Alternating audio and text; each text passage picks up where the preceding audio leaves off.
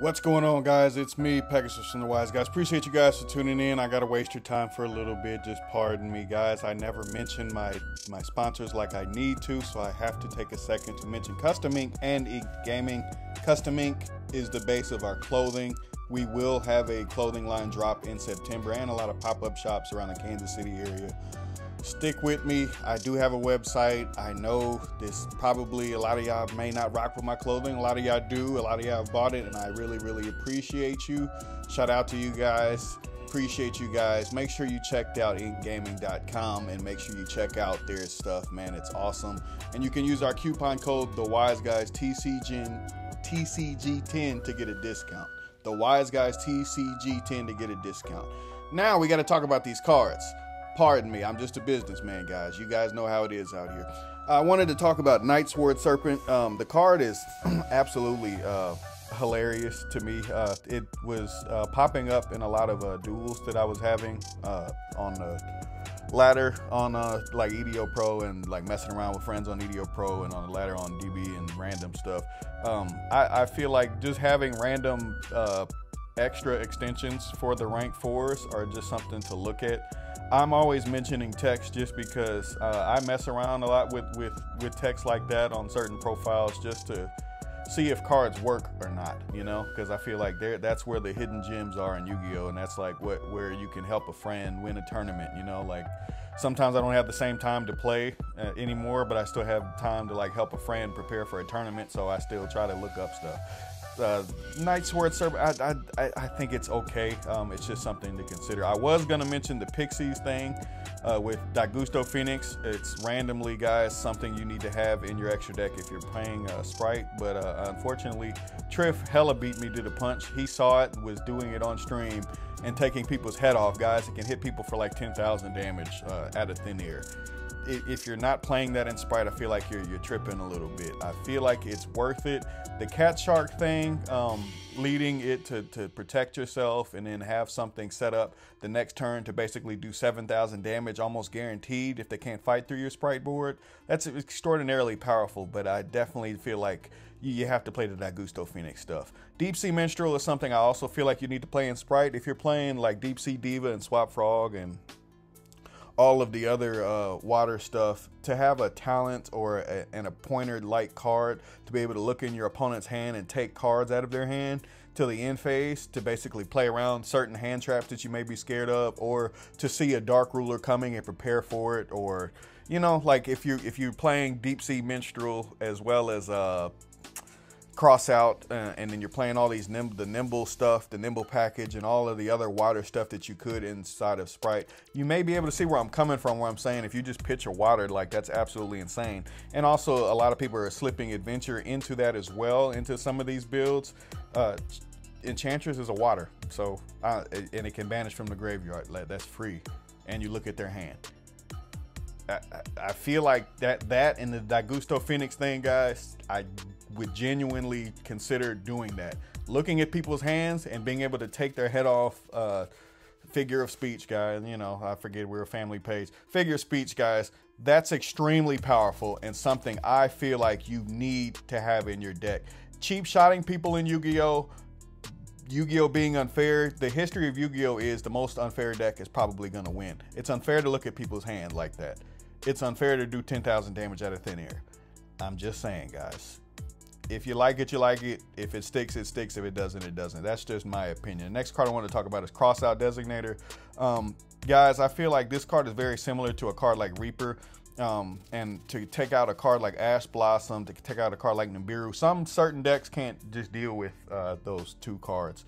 I play a deck like Exosister, and you can play Crossout in a deck like that. Crossout in a deck like Tearlament, Crossout in a deck like Sprite. If you're scared of a specific card, or if you're really tired of getting Dark Ruler, I would consider Crossout.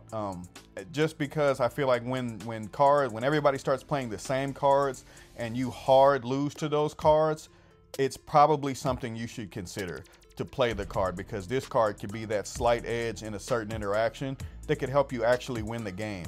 And inside of a deck like Fluandery is a deck that I play very frequently, and there's a deck profile coming soon. I don't know if people even trust me, it's coming. It's coming. Some people have been asking me for it, so we're gonna get there.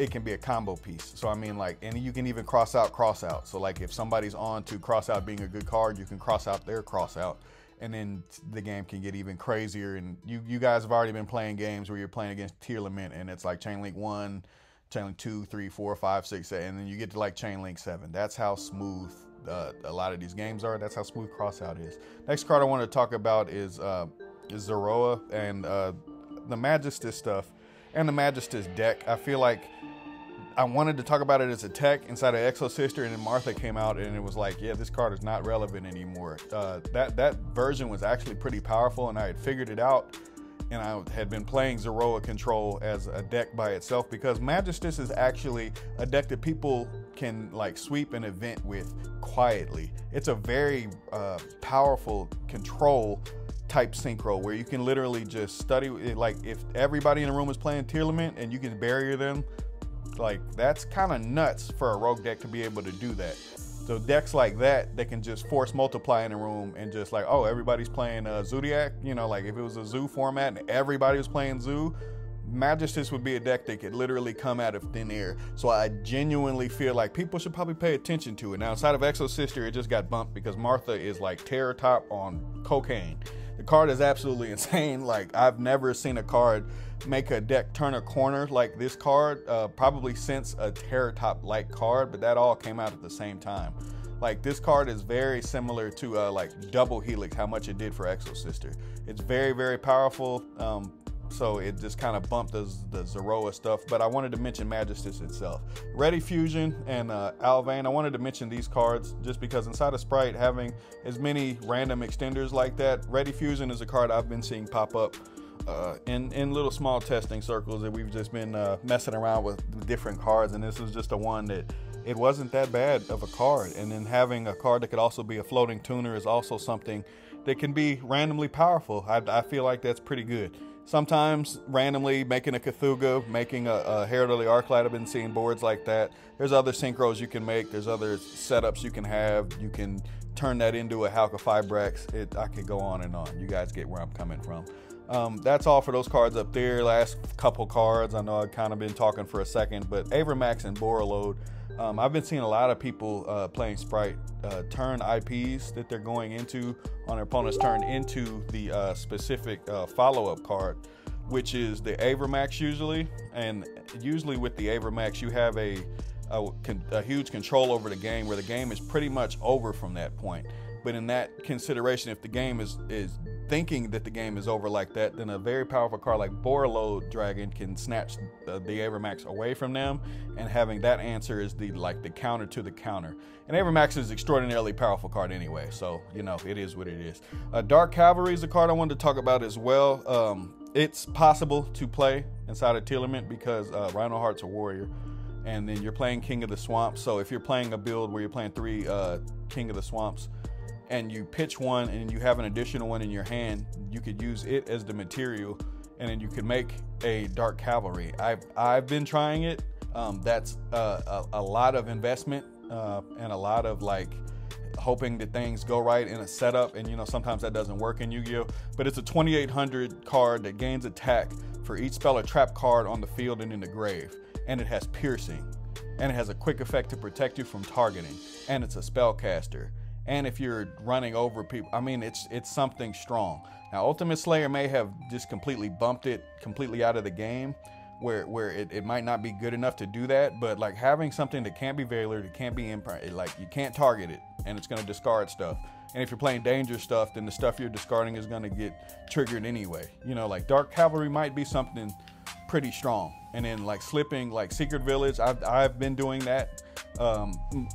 Restrict is so good, Millenniumized Restrict is so good that like that card just might not be worth it. Like Millenniumized Restrict is a powerful card. It's called by the grave repeatedly, and there's even builds beyond that.